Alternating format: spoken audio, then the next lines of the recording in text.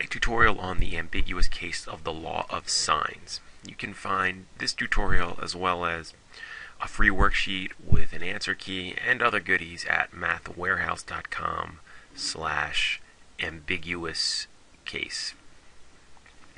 The goal of this tutorial is to be able to answer questions like the one on the screen here, question 6, which comes from that free worksheet on our webpage. You have a triangle DEF, and you know that the length of D is 6, E is 24, and the measure of angle E is 38. And we want to know how many triangles can be formed. Alright, well, before we even try to solve a problem like this, let's take a step back and just let's just do two problems using the law of sines and see what we mean by ambiguity. You'll see from this first triangle and the second triangle that we're going to look at what is meant by the ambiguous case. Let's just say I have a triangle like on the screen here. It's got a side of 20, an angle of 11, a side of 20, 11, and an angle of 29, and we want to figure out how big angle X is. So we can say that the sine of 29 over 11 equals the sine of X over 20. And let's just solve for sine of X and just do a regular law of sines problem. Get our calculator out. Let's see, the sine of 29 times 20 divided by 11 will give you 0.88. And if we want 0.88 and some change, right, it's 0.88147. To find X, hopefully you remember from your law of sines problems that you just take the sine inverse of your decimal, and if you round your answer to the nearest whole degree, you get 62 degrees. Alright, it seems like a very straightforward law of sines problems. At this point it is. We found that X was 62 degrees. Alright, let's just table that for a second and look at a second triangle, and then we'll see what we mean by ambiguity, by the ambiguous case. Let's solve this triangle. There's some similarities to the other triangle. You'll notice we have a 29 here and 11 here, just like the other triangle. And we want to find the value of this side length X here. Okay, law of sines, just set it up. 11 over the sine of 29 equals X over the sine of 118. I always prefer to put my variable on the top for law of sines problems to make life a little easier. So X equals 11 times the sine of 118 over the sine of 29. And let's get our calculator out and do this. Okay, when you punch this into your calculator, you'll discover that the length of X is 20, which might be familiar to you. Let's take a step back for a second and look at the triangle we had just looked at. It had a length of 20. It had, let's put these right next to each other. The best thing will be to look at the picture down here. Here's the two pictures.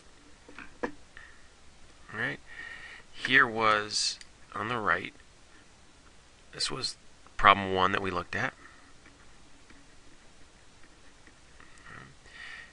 And here was problem 2. In problem 2 we found the 20. In problem 1 we found the 62.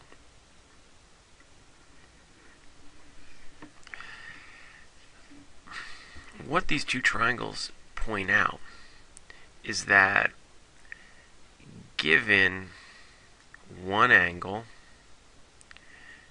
and two sides, one angle, two sides of a triangle,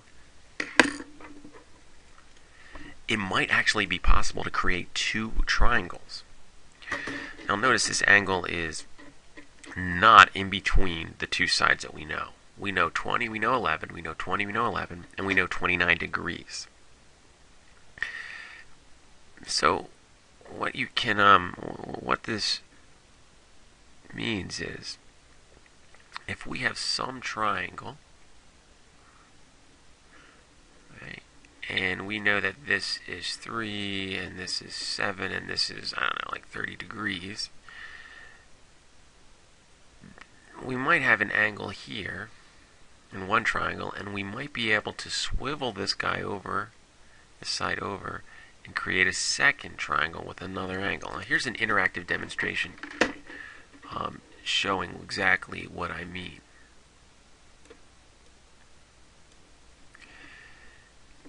We've got a triangle on the left here. We've got a side, two sides here, one angle, and you can swivel this second one over.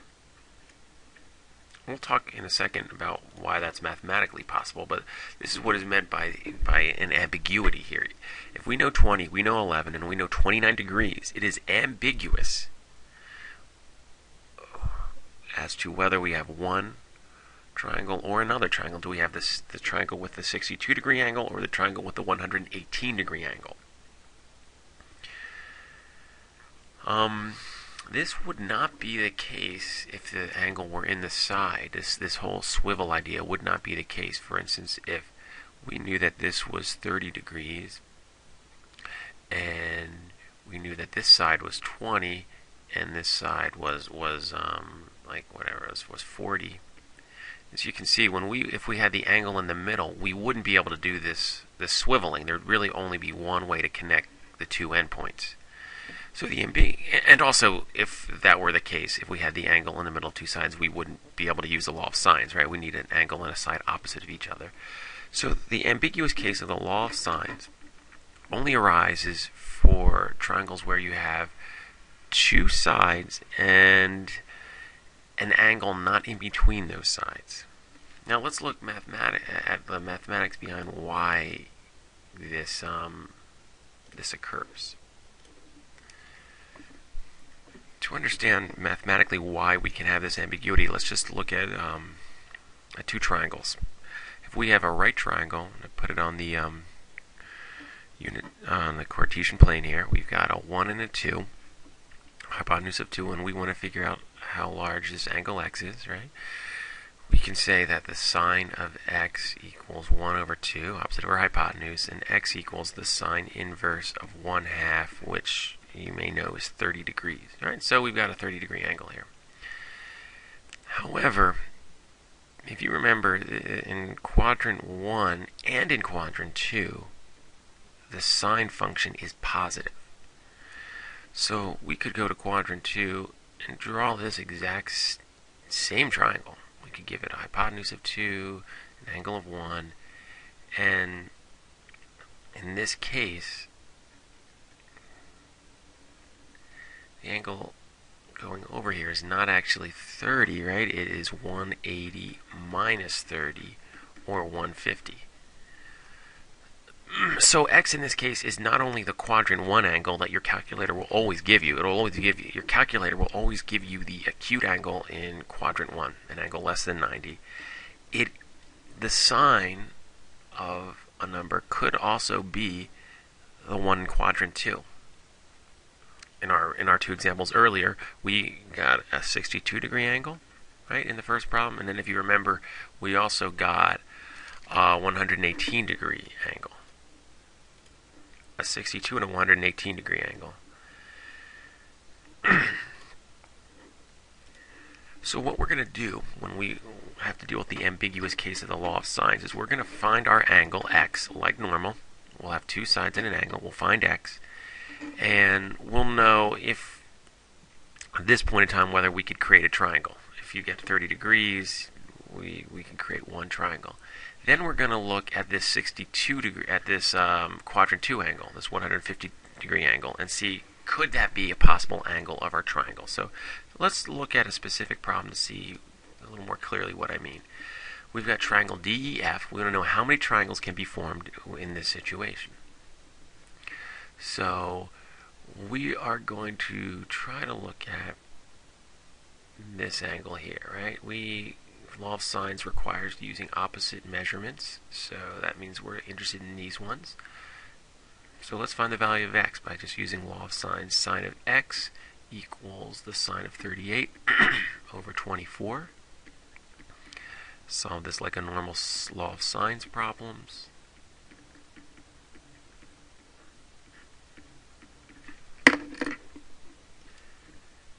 And you'll find that the sine of x in this case is 0.154. And take the sine inverse of this to get 8.85 degrees. We can round this to 9 degrees. Alright, so that is our acute angle. That is our, remember, when you use the calculator, you get the quadrant 1 angle. We got the 9-degree angle here. Now we want to look, could we, like in the prior example with the 30 and the 150-degree angle, could we have an angle that's 180 minus 9? Let's see. 180 minus 9 is 171. Is it possible for this triangle to have a 171-degree angle? And the answer is no. Let's look at why. If x is 171 degrees up there, you cannot also have a 38-degree angle down here. So the general steps that we're going to use to solve these problems is solve it like a normal law of sines problems and get the acute angle. If this acute angle is valid, like a 9-degree angle is completely valid, we can make a triangle that has a 9 degrees up here and a 38 down here, and you can see what the other triangle is by adding them up and subtracting that sum from 180. Okay, so we got one triangle if the acute angle works. Then find the angle in quadrant 2. Do 180 minus acute angle, 171. The sum of that angle, in this case 171, plus the sum of the angle that you were given in the problem must be less than 180 degrees. Otherwise you wouldn't be able to make a triangle. 171 plus 38 is not less than 180 degrees. Therefore, in this triangle here, there can only be one possible triangle.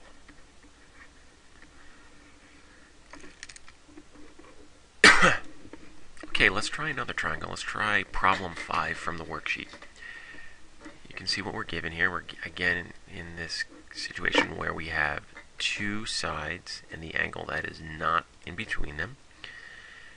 And we want to see, can we create one or two triangles from this? Alright, so let's just find the one and only angle that we can in this case, which is this angle here.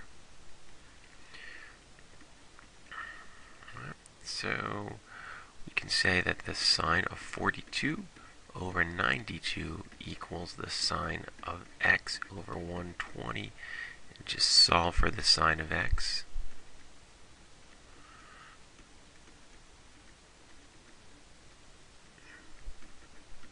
Alright, just use your calculator here to find that the sine of x is approximately 0.87. And when you do the sine inverse of this, you will find that x equals 61 degrees. We can definitely make a triangle that has a 61 where x isn't a 42 here. So we got one triangle. Do we have another triangle? Is there a quadrant 2 angle that we can use? So remember, now to check quadrant 2, you just do 180 minus 61 to get the angle you're interested in, or 119. So can we put a 119 up here? You just do that by checking, is 119 plus 42 less than 180? It is. So here's an example of the ambiguous case.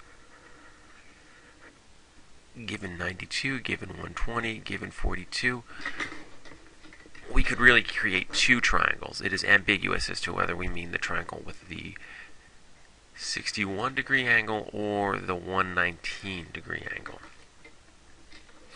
Let's try one more problem, which is kind of a tricky one, but it might be a good one to end the tutorial with. This is from one of the last problems on that free worksheet. It's a challenge problem at the end.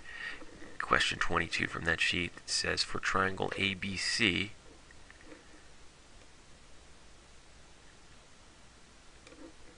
given A is 6, B is 10, and the measure of A is 42, how many triangles can be formed? Well, it's always a good idea when you're given a word problem is to at least draw this out so we can kind of get an idea of what it looks like. So we've got a side that's 6, a side that's 10, and 42 is opposite the 6, and a 42-degree angle here. Right? How many triangles can we form? Right, we're interested in the opposites, so we've got the 6 with the 42, and the 10 with the, we'll call this angle x. Alright, so let's put the sine of x on top. Sine of x over 10 equals the sine of 42 over 6. And the sine of x equals 10 times the sine of 42 over 6. Punch that into your calculator. And you'll see that the sine of x should equal 1.11. There might be a big red flag going off in your head right now. If you remember sine, and if you've studied the unit circle, you know that the sine or the y value in the unit circle never gets greater than 1. Right? The sine of y's greatest value is 1. And if you want further confirmation that there's a problem here, try to punch into your calculator. Try to do this. Type sine inverse of 1.11 and you'll get an error message. That's because in this case there's actually no triangles that can be created with a side of 6 opposite a 42-degree angle and then another side that has a length of 10. So this is a tricky problem that you might not even see in your class, but it is possible there are no triangles possible. And you'll know that when you get to this point where you solve for sine of x and it's an invalid number like 1.11. Alright, so that wraps it up for the ambiguous case of the law of sines. Just to recap the steps, you set it up like a normal law of sines problems, solve for the unknown angle that you can find. At this point, you'll know if there are any triangles possible. If it's like question 22 here, you'll get an error message and you can't create any triangles. If you can get an angle x, you then found the quadrant 1 angle, the acute angle. And you then want to check, can there be a quadrant 2 angle? Like in this case, if you find the 62-degree angle, you want to find, can there be a 118-degree angle by doing 180 minus the acute angle and adding it to the other side angle that they were given, seeing if that sum is less than 180. Right? If you'd like more practice with the ambiguous case, visit our website and enjoy the free practice and worksheet with answer key.